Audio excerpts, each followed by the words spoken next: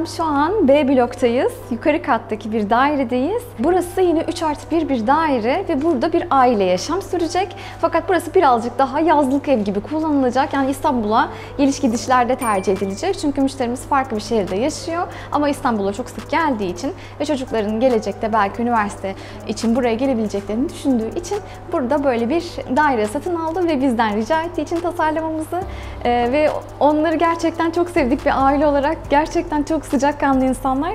Onların evleri bize emanet şu an. O yüzden biz her yeri önce nasıl başlıyoruz? Bütün her yeri koruma altına alıyoruz. Gördüğünüz gibi zeminlerde çift kat. Buradaki mobilyalar da kapanacak. Burada böyle patlarımız var. Bunlarla sarıyoruz. Altlarına mutlaka böyle bir mukavva da yerleştiriyoruz. Ki herhangi böyle bir çizik, bir şey, çünkü ufak tefek bir sürü şeyler yere düşüyor. Onlarla içeriği herhangi bir şekilde bozmayalım diye. Gördüğünüz gibi burada zaten renderlarımız her yerde var. Elektrik çizimlerimiz yapıldı. Elektrik çizimlerimiz de buralarda hazır bu şekilde. Şöyle her şey. Ve buradan şimdi toplantı yapıyoruz ustalarımızla birlikte. Bakalım, başlayalım. Unutmadan şunu vereyim. Tamam.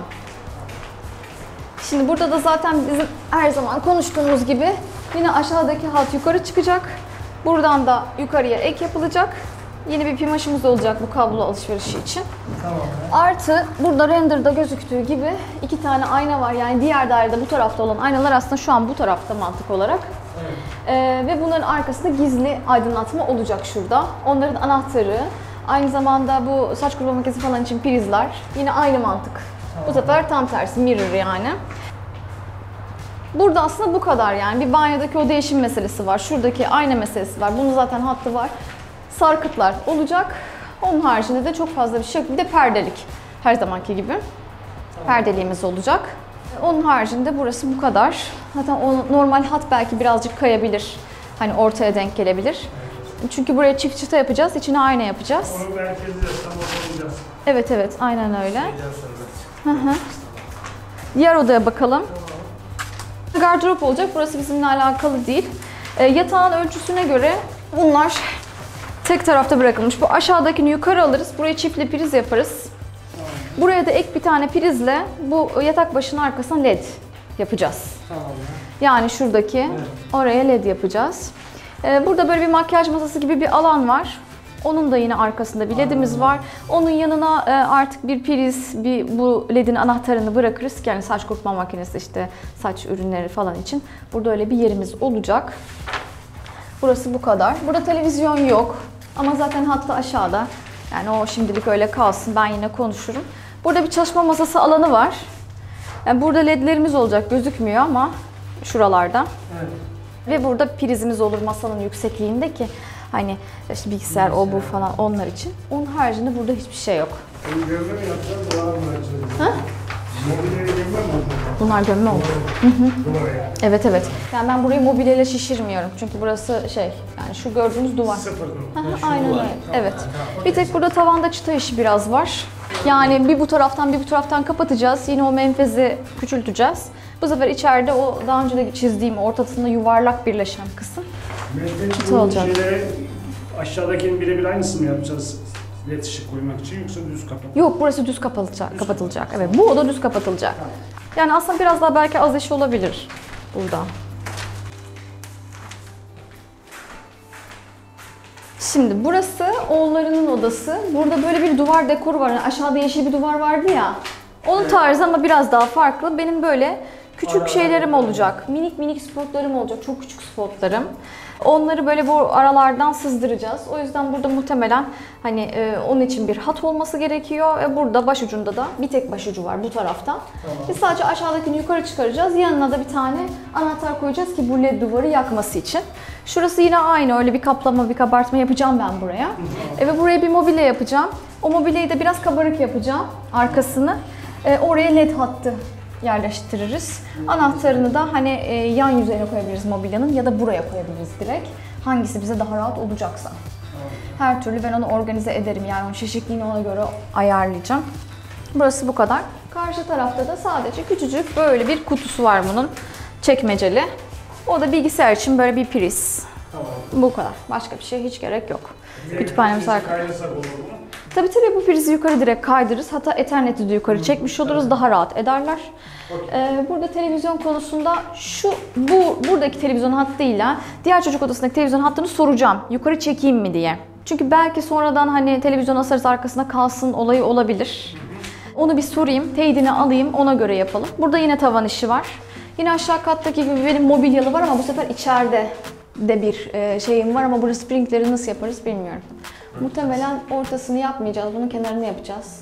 Burada boş boşuna indirmemiş oluruz. Yani daha rahat olur. Daha da güzel olur. Tamam. Bunu indirdiğiniz zaman yani sprintini vesaire hepsi... Evet yani bunu taşıyabiliyoruz da springleri taşıyamıyoruz. Ama burada da yine o menfez zaten kenarları fazladan onları küçülteceğiz. Onu hallederiz. Zaten bu tarafa hiç dokunmuyorum. Burada gardırop alanı var. Burada da bir şeyimiz yok. Şimdi mutfakta televizyon istemiyor ama bence bunu yine biz prize çeviririz. Bence. Evet. Yani ben onu tekrar söyleyeyim. Yok istemiyor. Burada duvar kağıdı işimiz var. Direkt duvarın üzerine yapacağız. Bir de burada sarkıtlar var. Şunu ortaya alıp sarkıta çevirelim. Çünkü zaten bu ayrı yanıyor bunlardan. Evet ayrı yanıyor. Spotu da elde bulunduralım. Eksik olan bir yere kullanırız. Evet aynen öyle. Süper olur. Tamam. Bunların çizimleri de burada. Bakayım. Yani buraya televizyon çizilmiş ama sonradan onu iptal ettik. Televizyona gerek yok dediler. Evet. Televizyon izlemeyen aileleri çok seviyorum. Ben istemediğim için televizyon. Buraya el priz falan var mı? Yani burası kolon olduğu için burayı şişirmek zorunda kalırım. İyice daraltmak istemiyorum. Buraya bence ek prize gerek yok. Ama koyabiliyorsak şuraya koymayı tercih ederim yani. Şurada bir tane olursa iyi olur. Hani mutfakta kahvaltı falan ederken belki prize ihtiyaç olursa. Tamam bir geçişine bak. Hani şu olabilir. Bir de orası soracağım. Bence dörtlü prize çevirelim orayı çok rahat ederler. Ama yine de onay alalım. Televizyon hattını zaten yukarıda bırakırız orada kalır değil mi? Ekstra sonradan isterlerse tekrar televizyonla alakalı bir şey. Çünkü buraya televizyon bilmiyorum tezgahı ne kadar sağlıklı. Yani belki hani böyle küçük ama yemekle falan biraz zor yani. Ama burada pişirme alanı burada değil zaten bu tarafta değil mi? Burada biraz hiçbir işlemimiz yok. Yok duvar kağıdı falan olacak. Şimdi burada bir tane separatörüm olacak. Etrafında led hattı olacak üç kenarında. Yani sen bana burada yukarıdan bir tane bırakacaksın. Sonra o mobilyanın içerisine onu yerleştireceksin. Ondan sonra ben içine o separatörü yerleştireceğim. Sonra metal olarak. Buraya kadar kolay. Buradan sonra burada böyle çerçeveli bir alanım olacak. Etrafı mobilya, içi mermer. Mermer strüktürü bunun üzerine yaparız. Ay pardon, kameraya çarptım. Mermer strüktürü buraya yaparız. O zaten hani birazcık çıkıntılı olacağı için 2 santim. Üzerine mermeri koyduğumuz zaman zaten bizim led hattımız ortaya çıkmış oluyor alanımız. Oraya ledi koyarız. İçine ben mobilya, ayna falan yapacağım. Bu da burada böyle kalabilir. Aşağıda kalsın yani. Burası böyle. 2 tane aplik ucu istiyorum. Buralara aplik asılacak. Şuralarda şöyle aplikler var. Yanına çerçevemiz. Evet. Şimdi burada bir şöminem olacak. Böyle öne doğru bir şömine çıkacak. Bu şömine biyetonör şömine olacak. Elektrikli olmayacak. O yüzden elektrik hattına gerek yok. Tamam. Hani böyle gaz atıyorsun, yapıyorsun, üzerine yakıyorsun ya. Aynen öyle. Öyle bir hat olacak. O yüzden hani elektriğe gerek yok. Sadece bunu değiştirip de bu aydınlatmanın bazası. Mazası diyorum ben ama doğru mu? Belki bunu daha sonra çevirirse plazmaya ki zannetmiyorum. O zaman belki burada elektrik hattına ihtiyaç olur ama hiç sanmıyorum. Burada yine aşağıdaki gibi şurada bir led var. Evet. Ve buralarda hep ledler var. Yani benim böyle açılı taşlarım olacak burada. Taşların aralarında led var. Bunun etrafında var. Aşağıda yine televizyon altlı üstlü. Bunlar olacak. Televizyon arkasında led yok. Şimdi geldik buraya. Burası sizin işçilik olarak bir hafta. Evet. Aslında biz bunları böyle panel yapacağız. Tamam. Onlar burada döşenecek. Ben onların hep şeylerini ayarlayacağım. Sen sadece içine ledini koyacaksın. Kafama kapatsın. Aynen öyle. Üzerlerine pleks şeylerini kapatacağız, kapaklarını. Onları böyle panel panel asacağız. Okey, tamam. Yani zor gözüküyor ama gözünüz korkmasın. Yok. Bunu da, şu ikisini de bu tarafa alalım ki o panelin içinde zaten aydınlatmalar onlar bunlar var. Ha, bir de o diğer tarafa alınacak. Aşağıdaki gibi. Bir de yine burada bir perdelik olayımız var. Onun aydınlatması lazım. Onunkini de buraya bir yere koyarız artık. Şuraya bir yere, evet. Yine dışarıya priz isterler muhtemelen. Mermerci geldiği zaman yine onun deliğini deliriz. Nereye derseniz. Ha, şuraya değil mi? Tamam, kapaklı. Ben bir tane ağız alalım da bize sürekli lazım olacak. Biz onu hem aşağıya indiririz. Siz bilirsiniz. Aşağıya gelecekler yakın zamanda. Aşağı gelmişken buraya da çıkarabilirim. Tamam, okey. Belki bakalım. Yani nasıl isterseniz. Yani aşağı yukarı böyle. Yani aslında aşağıdakine benziyor. Birazcık daha belki basit olabilir. Yani burada mesela kanal yok. Sadece düz tavan iniyor. İçinde şey yok. Onun haricinde bir şey yok. Bizi aşağıda bize bunun içerisine led dediniz ya, biz bunu şu an mevcuda led döşediğimiz zaman bu havalandırma ne olacak? Havalandırma... Hangisi?